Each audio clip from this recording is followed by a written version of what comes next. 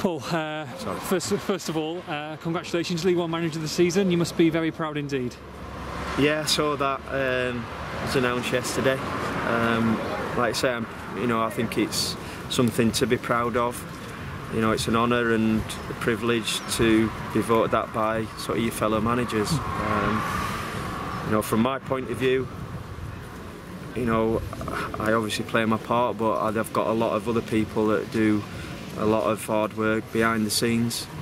My sort of team of staff that have worked tirelessly, and they deserve a lot of credit for this as well. It's a big team effort, and naturally the players' performances. If we were bottom of the league, I wouldn't have got the award. So I am grateful, but like I say, I see it as an award for a lot more people than just myself.